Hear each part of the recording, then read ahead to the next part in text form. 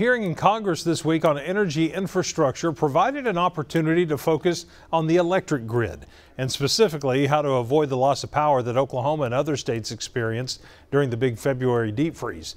Alex Cameron has more from our News on 6 Washington bureau. Among those testifying Wednesday at the Senate Homeland Security Committee's Strategies for Improving Critical Infrastructure hearing was the COO of the Southwest Power Pool.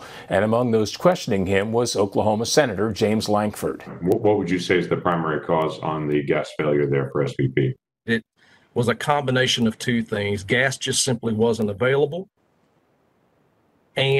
or gas prices were too high. I want to know about fuel diversity mix. I want to know about winterizing, some of the things that were exposed that didn't survive well. Senator Lankford also wanted to know what the takeaways were for Southwest Power Pool. We are really embarking on that learning exercise right now. And one of the things that I think has got to happen, we've got to do a better job of, and that is we got to communicate more. The gas industry, the electric industry has to get together at the table. Lankford says he's trying to make sure Oklahomans don't experience rolling blackouts again the next time there's a major winter event, making sure systems are winterized. Supply is not an issue, and if it is, then other systems can help out. The connectivity from one regional transmission organization to another. So from the East Coast, can we get some of that power from you?